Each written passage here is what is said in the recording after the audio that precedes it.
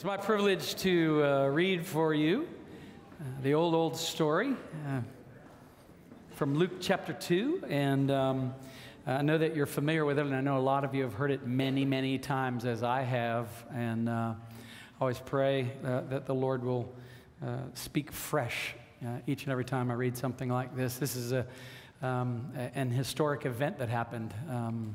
And not only from an earthly perspective, but from a redemption history perspective. This is an amazing thing that happened, that God became one of us. And he did it for a reason. He came on purpose. He came with intention.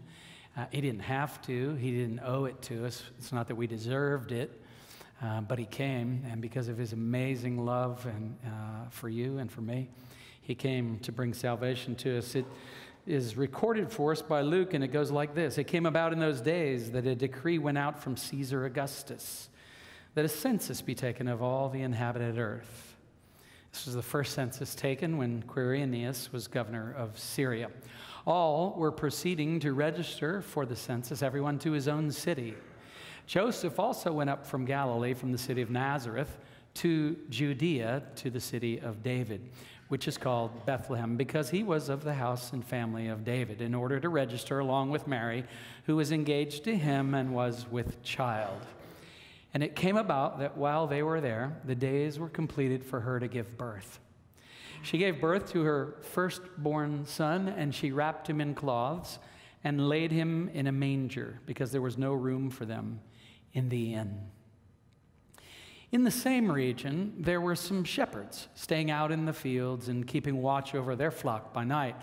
And an angel of the Lord suddenly stood before them, and the glory of the Lord shone around them, and they were terribly frightened. The angel said to them, "Do not be afraid, for behold, I bring you good news of a great joy, which shall be for all the people. For today in the city of David there's been born for you a Savior, who is Christ the Lord. And this will be a sign for you. You'll find a baby wrapped in cloths and lying in a manger." Suddenly there appeared with the angel a multitude of the heavenly host, praising God and saying, "Glory to God in the highest, and on earth peace among men with whom he is pleased." And it came about when the angel had gone away from them into heaven, that the shepherds began saying to one another, "Let us go straight to Bethlehem and see this thing that has happened, which the Lord has made known to us." And they came in haste, and they found their way to Mary and Joseph and the baby as he lay in the manger. And when they had seen this, they made known the statement which had been told them about this child. And all who heard it were wondering at the things which were told them by the shepherds. But Mary treasured up all of these things, pondering them in her heart. And the shepherds returned. They went back, glorifying and praising God for all that they had heard and seen, just as had been told to them. This is the word of the Lord. Let's stand as we sing.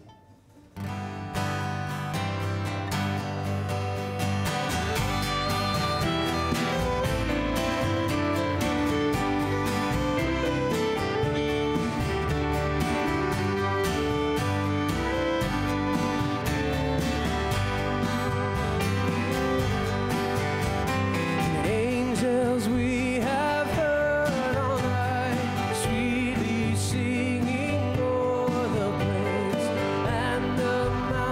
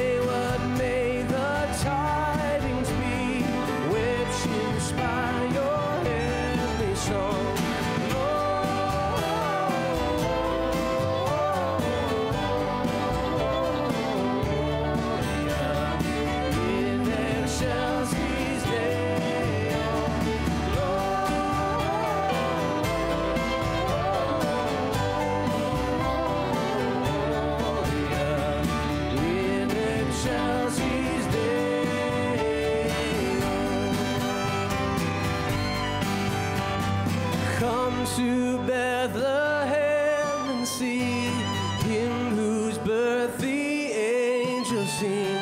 Come adore on bended knee, Christ the Lord, the newborn King.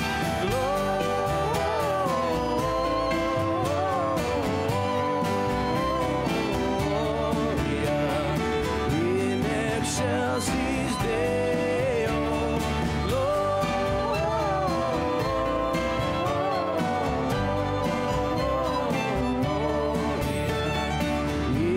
Excelsis Deo.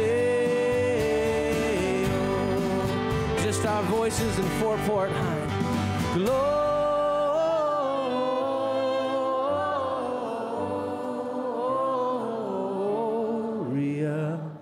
in excelsis Deo.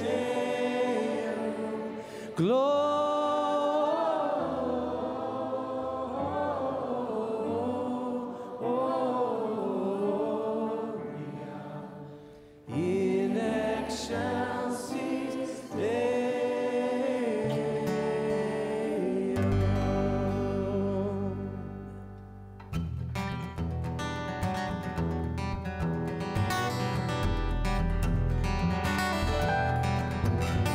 Oh come, Emmanuel,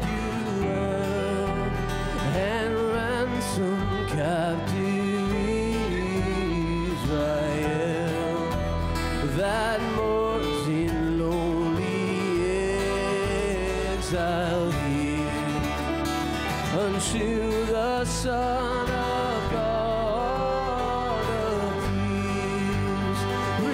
Rejoice, rejoice, Emmanuel shall come to thee, O Israel.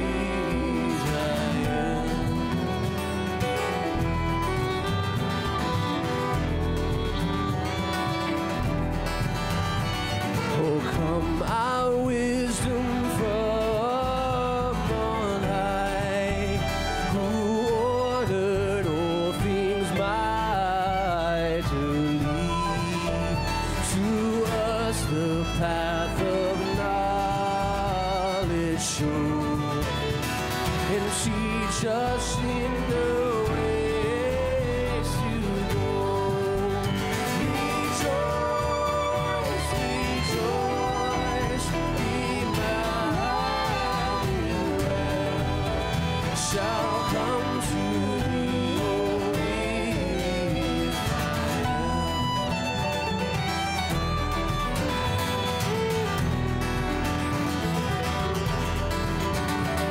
Oh, come, desire of nations thine, in one the hearts of all mankind.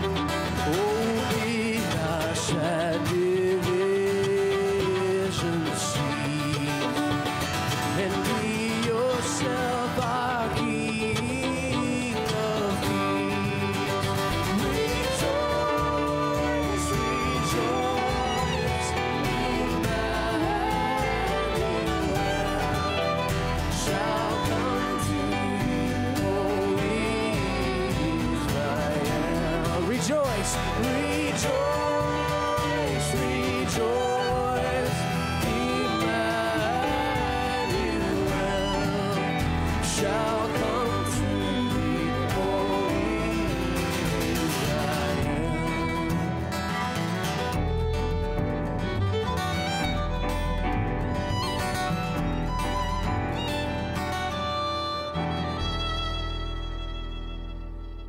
Amen. You may be seated. Awesome. Thank you, guys. Thanks for leading us. Well, we love these old songs. We love this old story, and we want to reflect just a little bit on its meaning and significance for the next few minutes, if you don't mind. I hope you're having a blessed Christmas time. The promise, the hope of God's amazing grace and love to sinners such as we are is such good news that we gather once a year to remind ourselves that He came, that He came to save, And those of us that understand we need his salvation and we need his gift of grace are well aware of how important that is, and that's what gives rise to Rejoice, Rejoice. I don't know about you, but I know a lot of these old carols, and I think you've sung a lot of them as well. Sean and I were just sitting over here, and we don't know the words to the verses of that last one, so we were just kind of going, but we got the rejoice part, because that's rejoice! And man, we were just having a big time over there rejoicing. I don't know, but when it gets to that part, I'm like ready to shout it out. Emmanuel, God with us, okay? Our Christ, it's the Greek version of the Hebrew Messiah. So our Christ, our Messiah, our Savior, our Deliverer has come. And this is really great news, especially, as I say, when you're aware of the fact that you have a need for such a thing. Now, I believe, as a pastor, as a Bible teacher, I believe that celebration is natural for the human soul, that God actually designed us with the idea that we would celebrate, that we would rejoice, that we, along with worship, he's written that into the very fabric of who we are. I think you think that too. If you think we're created for celebration, please give me at least a Methodist amen. All right, oh, that's good. That's almost Pentecostal. All right, and we're here tonight to remind ourselves of that fact, and then the fact that Christ has given us a reason to rejoice. All Advent season, we've had 4 weeks together, 4 Sundays in our normal worship services here, where we've focused in on the love of God, the hope that is brought to us in Christ, the joy that is on offer to us in a relationship where we're set free in Christ, and to the peace that comes to us through Christ as well. Peace with God, the peace of God, peace with others that can even be found when we have a right relationship with God. It begins to affect, it can't perfect all of our relationship with others, because there are others that don't believe in God and don't want to trust in God or worship God or acknowledge him.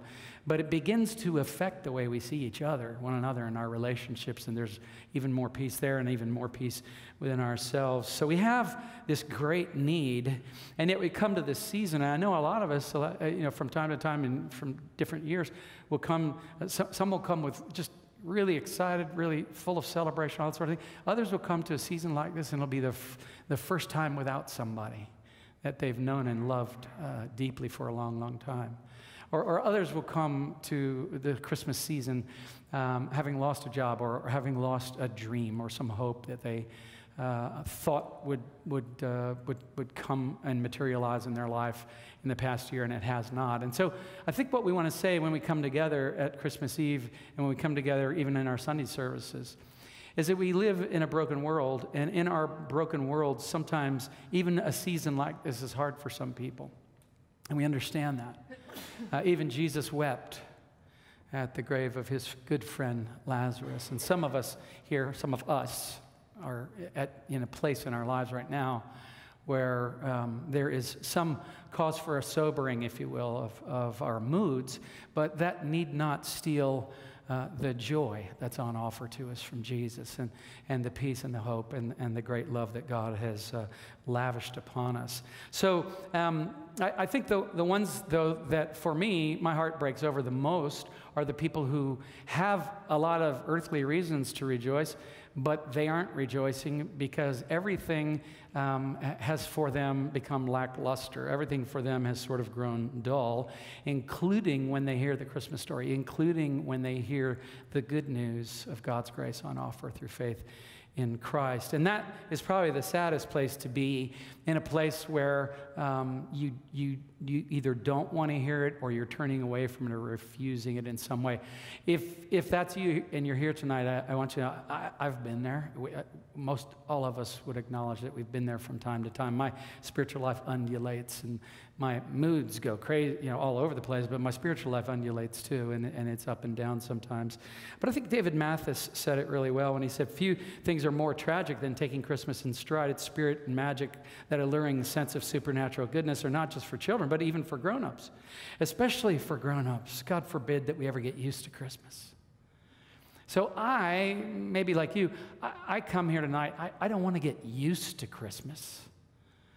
I want to be surprised by Christmas. I want to be filled with wonder at Christmas as well. And I don't want to grow so old that I can no longer, and I'm talking about internally, not physically. I don't want to internally grow so old, cold, and rusty in my soul that I no longer have the capacity for wonder or the capacity for astonishment. And you read through the gospel records, you read about Jesus teaching, and you read over and over again how the people were they were astonished and they were filled with wonder at his teaching and at his stories and everything he had to say, the great, beautiful, great news that he had to bring to them. So in Luke chapter 2, we read this story of the coming of Christ, the birth of Christ, and the shepherds on the hillside. And there's so much about it, I think, that's awesome. As Bible-believing Christians here at the Village Chapel, we have a high view of Scripture. We believe God's inspired these ancient texts. And this collection of books, 66 ancient books, is wide and varied in its literary style. There's poetry, there's historical narrative, there's epistles or letters, ancient letters that were written to individuals, some written to whole churches, some written to groups of churches. So it's an awesome library of material to read if you want to sort of get inside of what God has preserved for us over time as his word to us. But we have a high view of Scripture. We believe that when God inspired Luke to write this, we think it's awesome because this medical professional, this man of science, is tasked with telling all of us that a virgin had a kid. Isn't that awesome? That's great, because he would have pushed back on that one, right? He would have pushed back for detail. He would say, wait a minute, hold on a second. I know how this works, and that's not how this works, And I love it that Luke, also, as far as I know, the only Gentile to write a book of the New Testament, I love it that he is the one that God chooses to record this story with the shepherds and them coming to the manger and coming to see the Christ child, the ones who saw and heard the angels.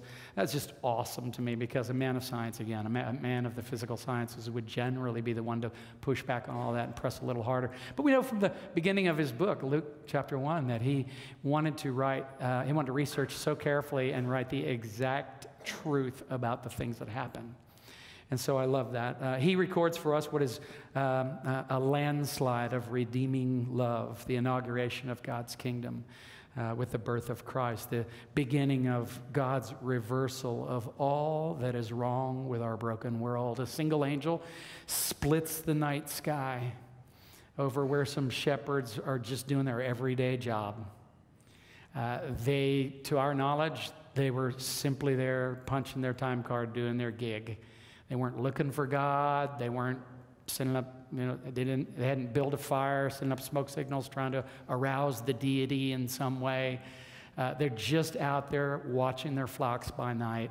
And this angel splits the night sky and begins to sing and declare. And he begins with this, I love the way that he began, because they were terribly frightened, verse 9 tells us. And the angel said to them, "Don't be afraid." And that's, as we point out so often here at the Village Chapel, if you're a visitor, you need to know this. The most often repeated command in the Bible is don't be afraid. It's not don't drink. It's not don't have wassail. It's not don't buy presents. It's not don't have a Christmas tree. Look, we're all into that, right? Okay. So it's not that. It's don't be afraid. They're most often repeated command in Scripture. Are there things that he doesn't want us to do? Sure there are. Yeah, he knows that there are some things in this life that are bad for his children, that are destructive for his children. So he makes that clear. But the most often repeated command is don't be afraid. And I love that about the Bible. I love that about the God of the Bible. And I love to tell people that about the God of the Bible, because a lot of people out there in the world of I haven't read the Bible before, a lot of them think that the Bible is just about a God who's a troll under a bridge waiting for you to try to cross the bridge so he can smash you.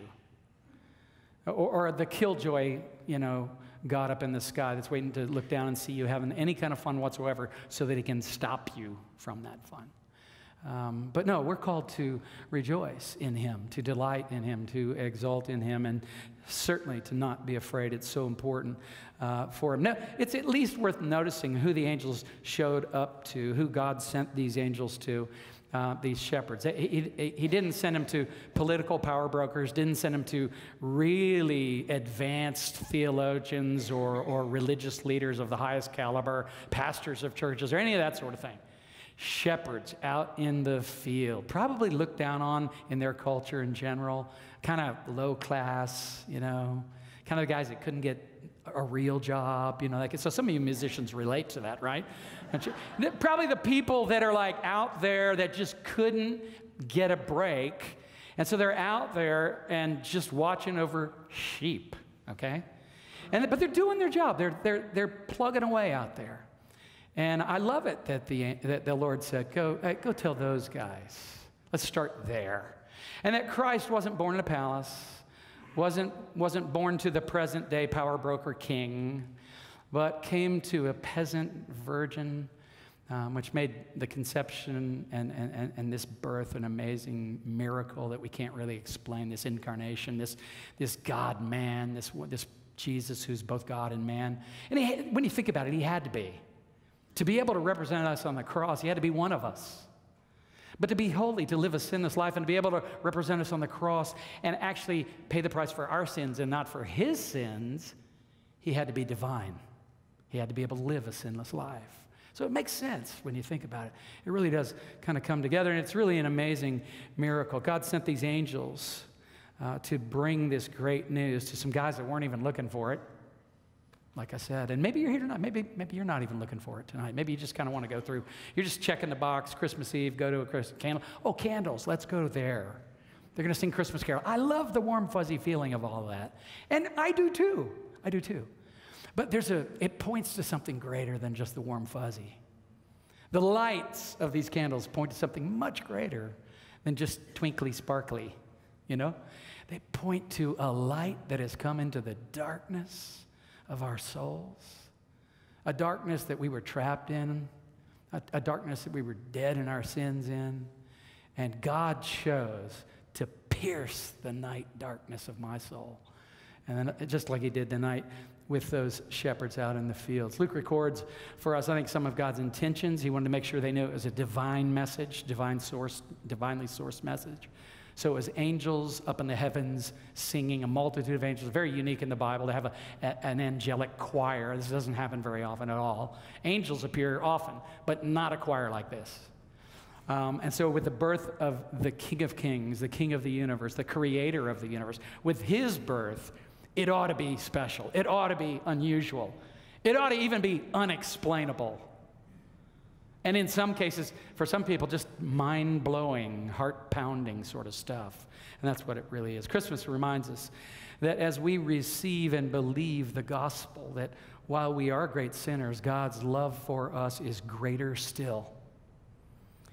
And his grace is broader and deeper than all my sin and all of your sin as well. I'll put up on the screen just a few things. We've been looking at Advent, the numbers 2 through 6 up there, that with the coming of Christ, what has been put on offer for us is this unconditional love, inextinguishable hope, inexhaustible joy, and unshakable peace, because all of it is sourced in Christ and not in ourselves or not in something finite that we happen to attach our affections to. It might be good things, but we attach our affections to our jobs, our job opportunities, our relationships with humans, our children, our parents, our brothers and sisters, whatever, music, art, whatever it might be. We attach our affections to a lot of things, but they were never meant to be the center, the main thing. Christ, on the other hand, is meant to be preeminent. And when he's preeminent, we hold him high. When we sing Gloria to him, giving him glory, like these shepherds did at the end of the story, we're doing that which we were actually designed to do. And we move from fear to glory, as number 1 up there on the screen says. So that's what happened with these shepherds. They're trembling in fear, verse 9, and the angel immediately says, don't be afraid. Now, the fear of the Lord is a good thing. When you have the fear of the Lord, the healthy fear of the Lord, you need not have an unhealthy fear of anything, including death itself, physical death. Because you know you belong to him, and he's granted you eternal life in Christ. and because of what Christ has done. So that's, we need not have an unhealthy fear of anything else if we have a healthy fear of the Lord, but we're moved from this afraidness, this sort of cowering and fear thing, to this glory thing like the shepherds were, where you not just see, not just hear his glory, but you actually experience his glory. It moved them in such a way that they were transformed from indifferent shepherds out there just doing their job, not really looking for anything about God, not really seeking. It moved them, this glory did, when they experienced this glory, the message of the angels and the declaration of the angels that a Savior had come. It stirred hope within them. It stirred them to want to experience this glory. And they immediately, with great enthusiasm and eagerness, ran to Bethlehem to see what these angels were talking about. So they experienced God's unconditional love, inextinguishable hope, inexhaustible joy, and unshakable peace. And then their response, their final response, verse 20, this transforming worship thing that happened to them. Again, our affections, if we set our affections and the direction of our worship on our job will eventually fail us in some way. We'll find it boring. We'll have a failure in it. We might even get fired or lose our job or that. Anything can happen with finite things. They can all, at some point, run out of gas and steam to be our joy, to be our deepest delight. And so we were never meant to really set our worship on finite things, but rather on the infinite God who created us. We were designed to worship. And every single person in this room is a worshiper, whether you know it or not. You're worshiping something. The question is it your king? And who is your king, or what is your king? You've got one. You're worshiping one. What is it? And we're calling ourselves, as we gather together during Christmas, we're calling ourselves to remember the King of Kings has come. The Prince of Peace has come. The one who is so eager to forgive us all our sins and to cleanse us from all unrighteousness. He has come for us. And he came on his own initiative because of his own unbounded love for you and his unconditional love for you. So I can say to every sinner in this room, no matter how heinous you think your sin is, no matter how unbelievably horrible you've been, no matter what you've done, no matter how far you've run away from God or how indifferent you've been toward God for however long it's been that you've been indifferent to God, I can say he is eager to welcome you home. He's eager to welcome you back, to belong to him, to know his grace, to be redeemed by his grace. I want to close with just three little quotes from three of my favorite authors and theologian types. J.I. Packer said, the Christmas message is that there's hope for a ruined humanity, hope for a pardon, hope of peace with God, hope of glory. Sometimes you ever feel like the world is ruined, the world around us? I mean, in their day, they probably felt that way. Oppressive Roman government over top of Israel, just smashing them. Lots of horrible torture, lots of stuff went on in their day and time that is, to us, just completely we wouldn't believe it. We've never experienced anything like it. Might have heard about stuff going on in the world that is as bad, but for them, it was a reality on the ground. And so a ruined humanity, yeah. Do people have a capacity for depravity? Yes, we do. All of us do. Every single one of us. You go to the Yad Vashem. I've been to Israel several times and visited the Yad Vashem, the Holocaust Museum, each time, and I'm just shocked at our capacity for depravity on display on film and photographs and all that. It's real. It lurks right around the corner in my heart. The darkness does. And so I'm so glad to say that this light of the world has come into the world, and he's shattering darkness everywhere. And he's just eager to burst into your heart and to chase away or pierce the darkness that's in you as well, to bring the hope of pardon. Some of you are in here tonight, you know you need forgiveness. I don't need to tell you that. I'm not a good Holy Spirit at all. I've learned that one little thing. And it's the Holy Spirit's job to convict us of sin. But I know some of you understand what this means, the need for pardon. And I'm glad to tell you it's on offer.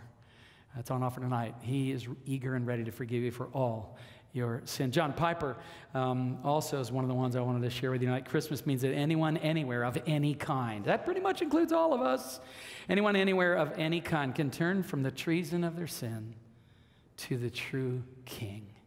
You mean you? Yeah. You don't know what I've done. You're right, I don't know what you've done. But if I haven't done it myself in days gone by or in recent days, I've at least heard about it, and I've seen it crush other people's lives and hold people in the grip of addiction and the grip of control and in a sort of self-destructive path. I've seen this happen over and over again in people's lives as a pastor.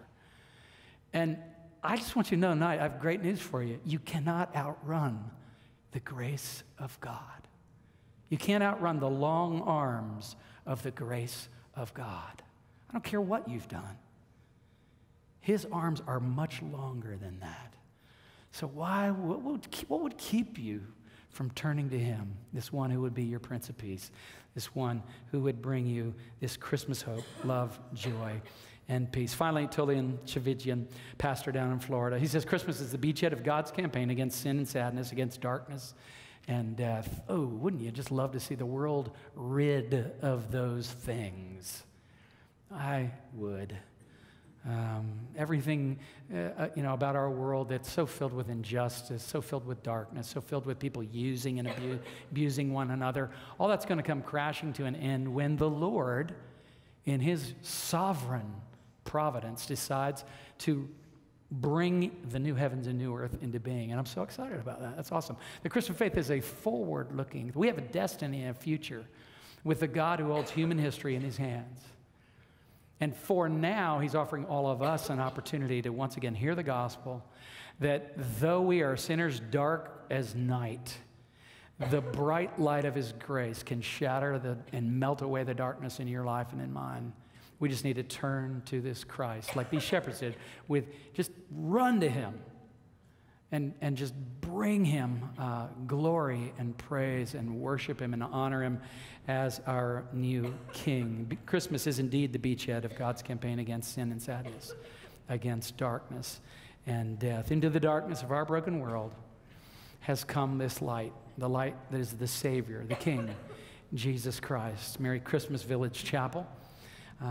Let's become a people believing and faithfully living out the gospel, allowing the grace of God, the love, hope, and peace of God to flood our souls and our hearts, to affect our relationships, to affect the way we work, the way we create, the things that we delight in. And like these shepherds, may we leave this place tonight going home glorifying him, worshiping him, filled with the wonder of the transforming power of Jesus Christ in our lives.